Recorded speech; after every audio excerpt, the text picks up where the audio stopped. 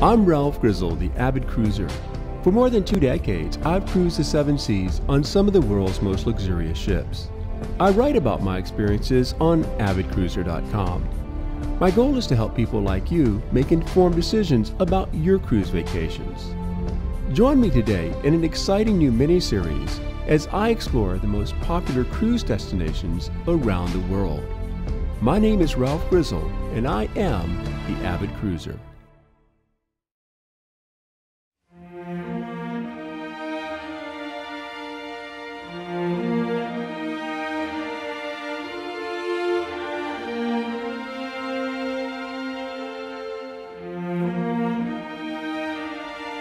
Dubrovnik's massive city walls enclose one of the world's best preserved medieval cities. And certainly you want to spend some time exploring this UNESCO World Heritage Site.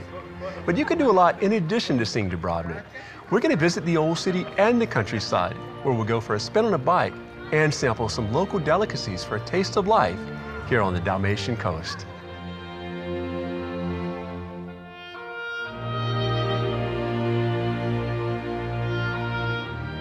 I felt as though I had stepped onto a medieval stage set as I walked through Dubrovnik. In fact, I learned that was exactly the case. Parts of HBO's Game of Thrones was filmed here. Dubrovnik was the fictional city of King's Landing. I didn't have to look back to the Middle Ages for dramatic history in Dubrovnik. Following the breakup of Yugoslavia in the early 1990s, Dubrovnik was shelled for several months by its former neighbors during the Croatian War of Independence. Talk to almost anyone over the age of 30, and they'll tell you stories of how they lived during that war. Dubrovnik suffered significant damage, but you'd hardly know it walking the city today.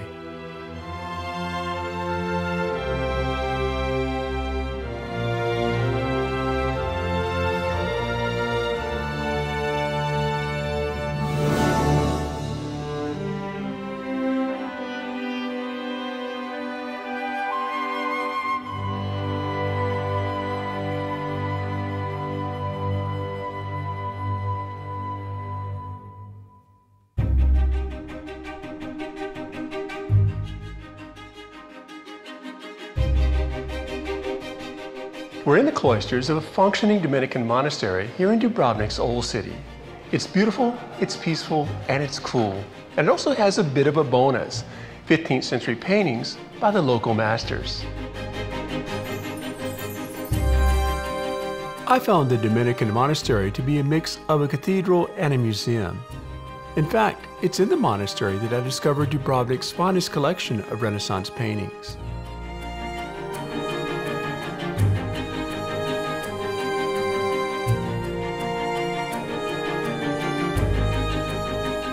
Among the many works by local and Italian masters is a painting by Titian, an Italian painter who was the most important member of the 16th century Venetian School of Art.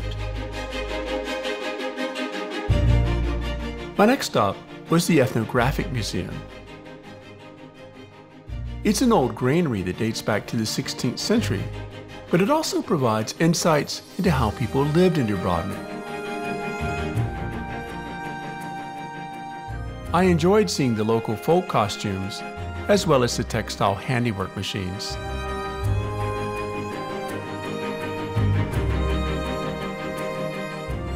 One of the buildings least damaged during the siege of Dubrovnik in the 1990s was the Assumption Cathedral.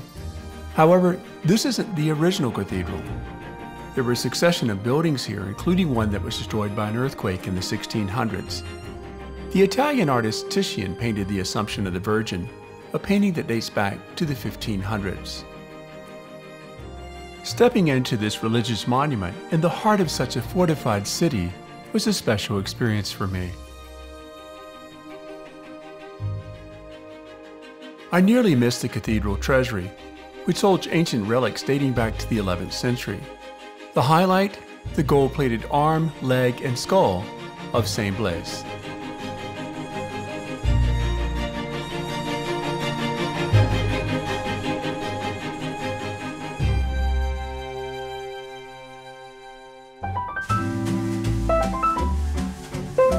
We headed up and along the beautiful Dalmatian coast to board a boat that would take us to harvest fresh oysters. The captain gave me a warm greeting and something to sip, an herbal liqueur. He did say bottoms up, and so I obliged.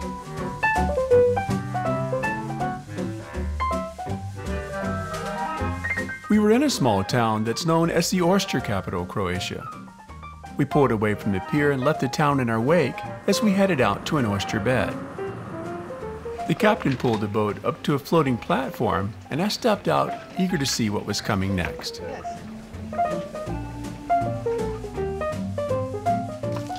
So now we've come out here by boat and we are harvesting the oysters. We're pulling these up from the sea. Yeah, so we're gonna eat these next, but this is what they look like when we take them from the sea.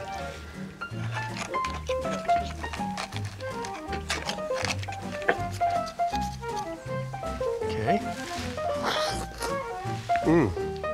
Now these just now came out of the water here, so they do taste a little bit salty, but they're actually pretty darn good. What I like about this tour is that you can see Dubrovnik Old City and then come out here where it's very peaceful out in this beautiful water.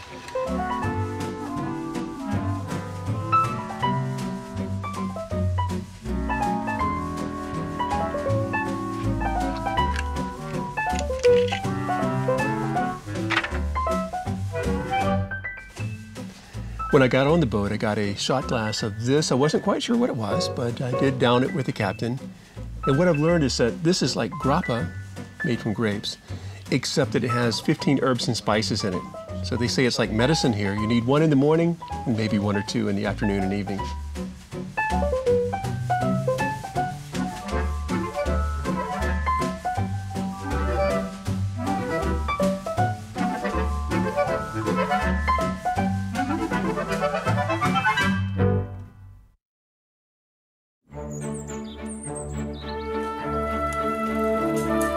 My next adventure was a bike ride through a valley not far from Dubrovnik. We pedaled through wine-producing farmland that was beautiful, but we were cycling to a place that was simply stunning.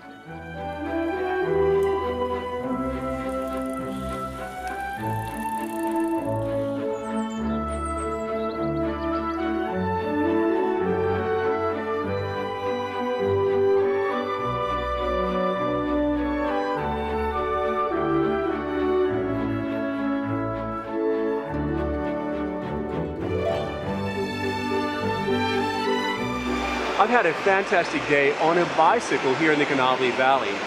The valley takes its name from all of these canals. This is a wine-producing region, an olive-producing region, a cheese-producing region.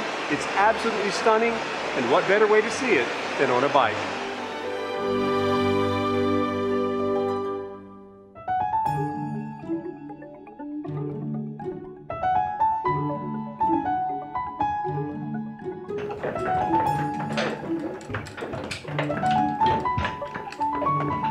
So now we're in a mill that's more than 250 years old, and we're going to see how olive oil was made. Now, they don't produce the oil here in mass quantities any longer, but we are going to see the process and have a sampling afterward. This is the old-fashioned way of making olive oil, using a press driven by a horse with a little help from the horse's owner. Basically, the two of them are squeezing the oil from fresh olives harvested nearby. Couldn't ask for olive oil fresher than this. I enjoyed seeing the process, and I couldn't wait to taste it. Here we produce olive oil when we have 70% black olive, 30% green olive. This mix is this color, gold color.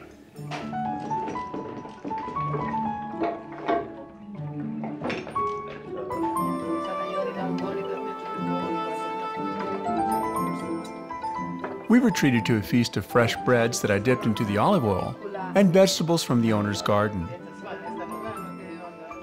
I really enjoyed the opportunity to experience life in a Croatian farmhouse.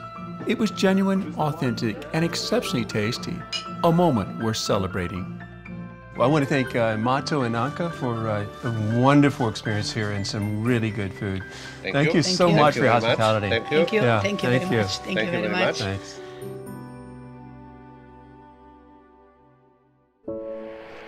I hope you've enjoyed seeing the variety of experiences we've been able to show you from Dubrovnik. There's a lot more to do when you visit the city known as the Pearl of the Adriatic. but to discover those things, you'll simply need to come for yourself. I'm Ralph Grizzle, and I'll see you in the next beautiful destination.